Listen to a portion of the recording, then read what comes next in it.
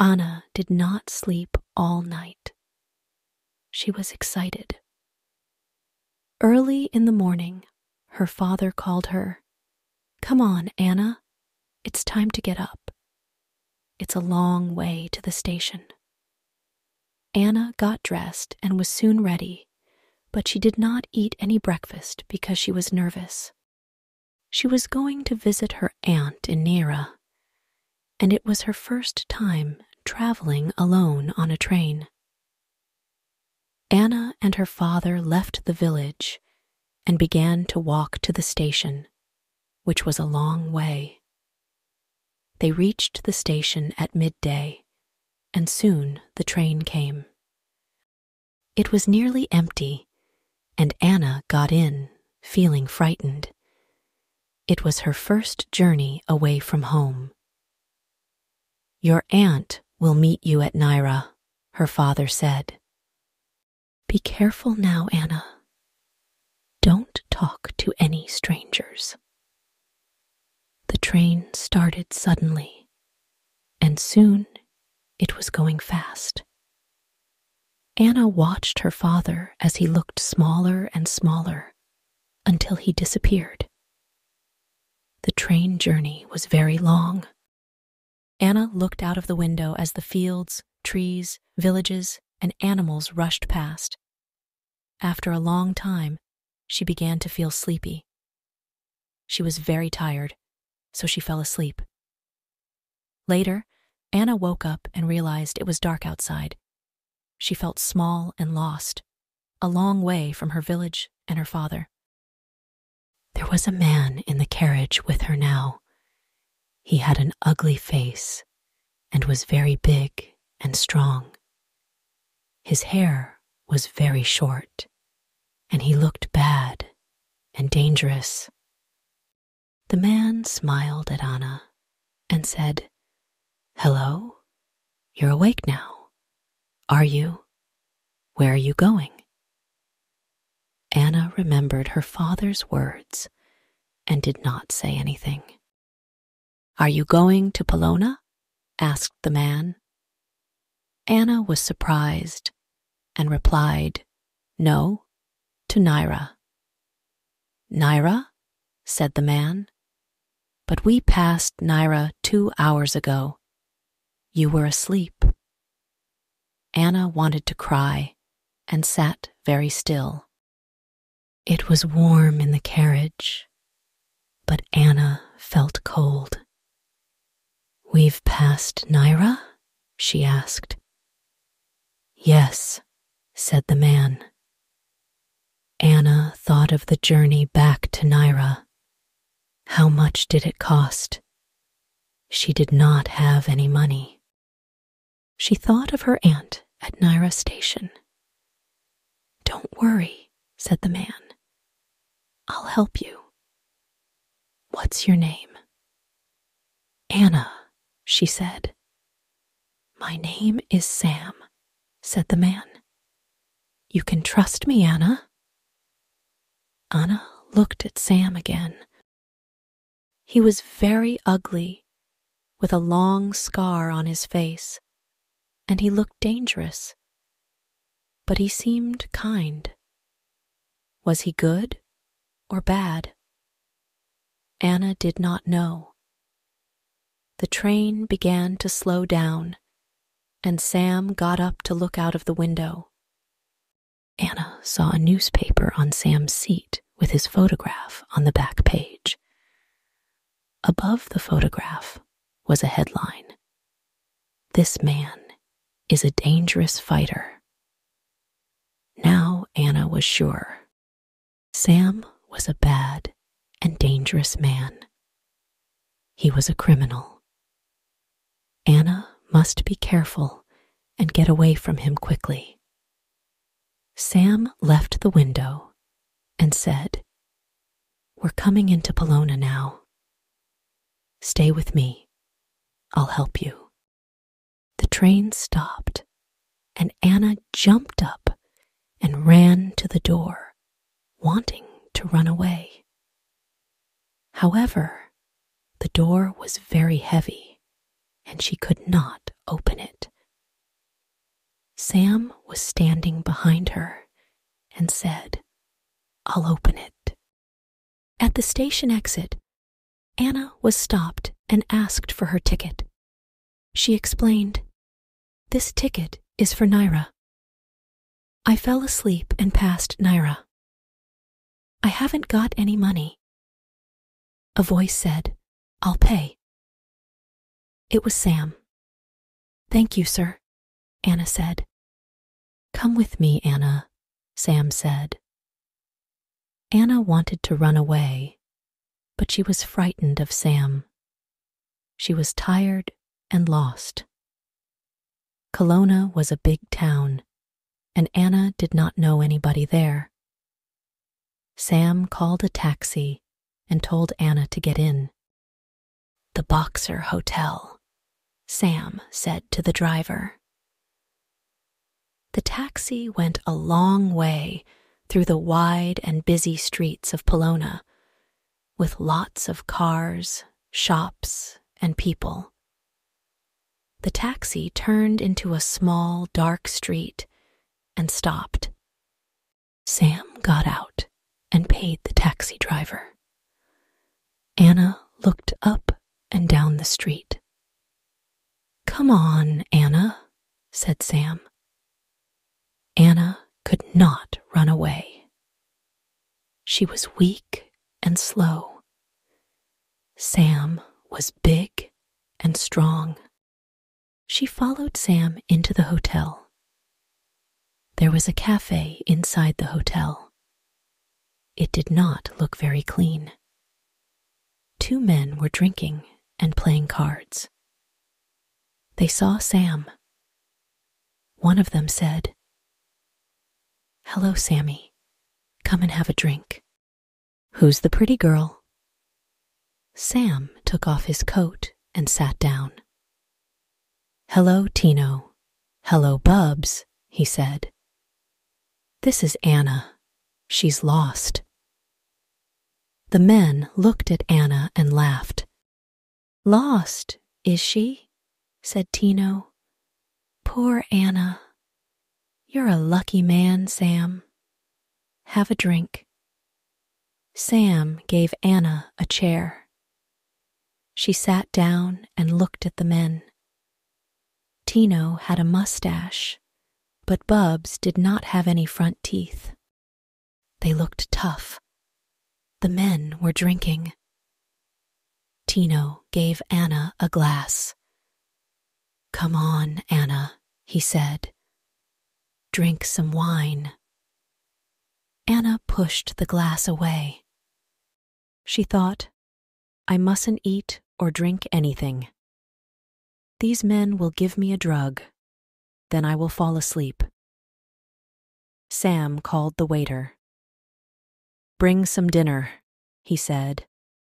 "Bring some good hot food." The waiter came with the food. Bubs put some of the food on a plate and gave it to Anna. It looked good and smelled delicious. Anna forgot about drugs and began to eat. She ate quickly and finished everything. She put her spoon down. The men were looking at her and laughing. Anna was very frightened again. "Come on, Anna," said Sam. "You're tired. You must go to bed now." He took her arm. "Lock her door, Sam," said Tino. "There are bad men in Kelowna. You must keep her safe." Bubs laughed.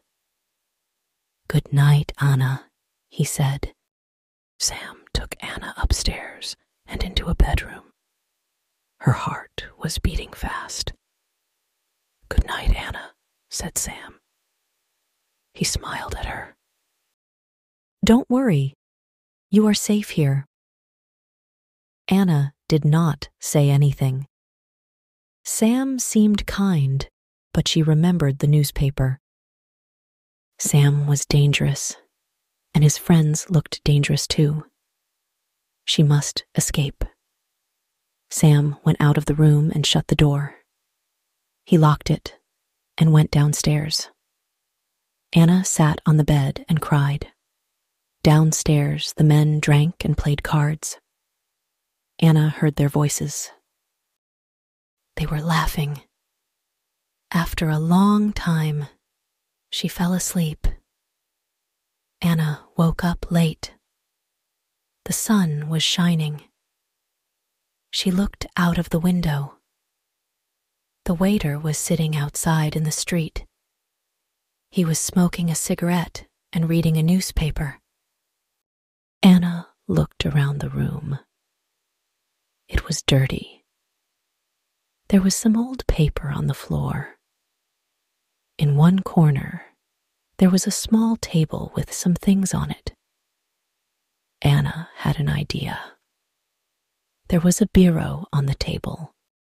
She took the bureau and picked up a piece of paper from the floor. She wrote, "Please help me. I want to go to Naira.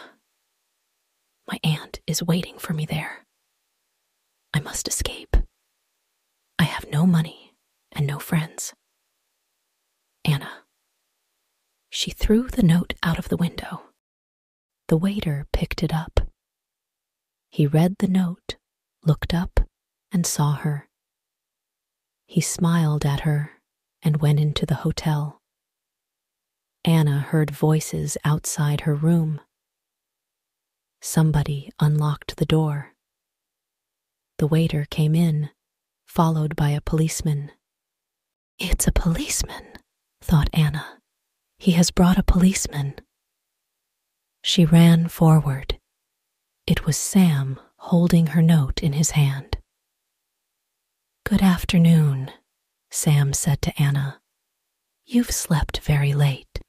You must be hungry. Come and have some food. We're going soon."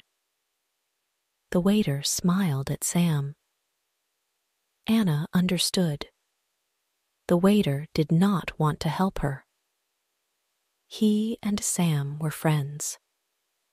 Anna went downstairs with Sam, and they gave her some food, but she was not hungry. She did not eat or drink anything. Sam went outside into the street. Anna heard voices.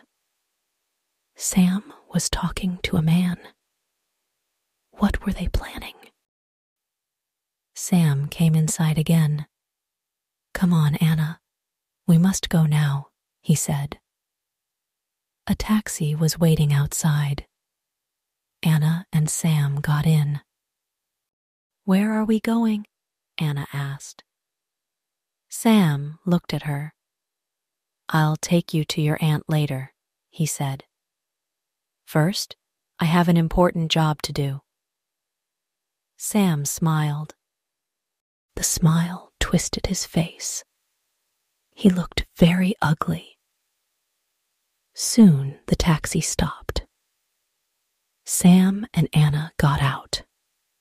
They were outside a big building. There was a notice outside. Anna understood now. Sam was a boxer. Dangerous fighter meant good boxer. Sam was not a criminal. Anna followed Sam into the building. It was a very big hall. There were seats on all sides. In the middle was the boxing ring. Tino and Bubs were waiting for them. "Stay here, Anna," said Sam. "Tino and Bubs will look after you. I must go now." Tino and Bob shook Sam's hand. "Good luck, Sam," said Bubs. "You'll win, all right," said Tino. Anna smiled at Sam for the first time. "Good luck, Sam," she said. Tino and Bubs took Anna to a seat beside the ring. Tino sat on one side of her, and Bob sat on the other. Anna sat quietly and waited. The two men talked excitedly. Sam's going to win, said Tino. Of course he'll win, said Bubs. He's the best fighter in the country. Anna listened. Sam was famous. Everybody wants him to win, said Tino. Everybody likes him. That's right, said Bubs. Sam's a great boxer, and he's a good man, too. You know a story about Sam, said Tino. One night, he was asleep in bed. He heard shouts in the street, and he looked outside. A house was on fire. He ran outside. There was a child in the burning house. He went inside and saved the child, but he was badly hurt. His face was burned, and he got a bad scar. Poor Sam, said Bubs. That's why he's so ugly. They both laughed. Anna was listening quietly. She now understood everything. She was safe with Sam. She felt sorry for him. Is the fight going to start soon? She asked Tino. Yes, of course, said Tino. It will start very soon. The hall was full of people now. Boys were selling cigarettes and sweets. Everybody was laughing and joking. The referee was waiting in the ring. The audience was excited now. Sam! Sam! We want Sam! They shouted. Sam climbed into the ring. He was wearing short trousers and big boxing gloves. He raised both hands in the air. The crowd clapped. Sam! Sam! Sam! They shouted. The other fighter climbed into the ring. He was very big and strong. Here comes Danny, said Tino. He's a very good fighter. Anna was worried. Don't you worry, Anna, said Bubs. Sam's the best fighter in the country. The referee called the two boxers to the center of the ring.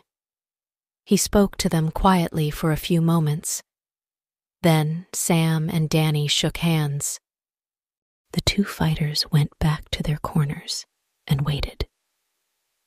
A bell rang, and the fight began.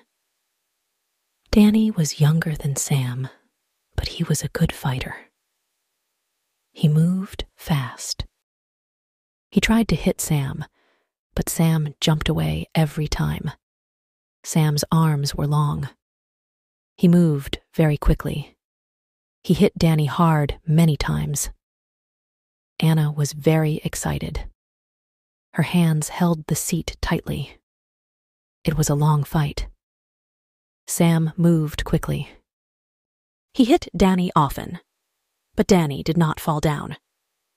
Sam was getting tired. He was moving more slowly. Anna was worried. The crowd was shouting for Sam. Sam! Anna shouted. Sam! Come on, Sam! Watch out! Tino and Bubs were shouting too. Danny hit Sam's face hard. Blood came out of Sam's nose, and one of his eyes was nearly closed. But Sam did not stop. He ran forward and hit Danny with all his strength. Danny fell over and lay still. The referee started to count. 1, 2, 3, 4. Danny did not move. 5, 6, 7. Danny tried to get up, but he could not. 8, 9, 10. Danny lay still. The fight was over. Sam was the winner. Anna was laughing and clapping. Well done, Sam. Well done, Sam, she shouted. Nobody heard her. Everybody was shouting for Sam. We want Sam. We want Sam! Tino and Bubs took Anna to the dressing room. Sam was resting.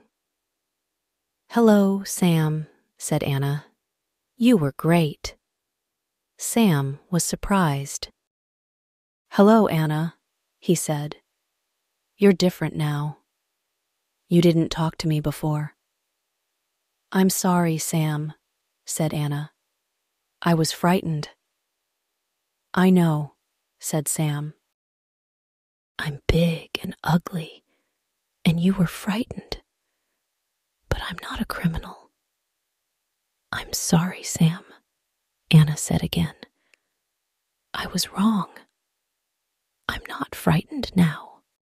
Sam was pleased. "Come on, Anna," he said. "We'll go to Naira now. Your aunt is waiting for you." Anna said goodbye to Tino and Bubs. She got into a taxi with Sam. It was a long way to Naira, and Anna asked Sam many questions.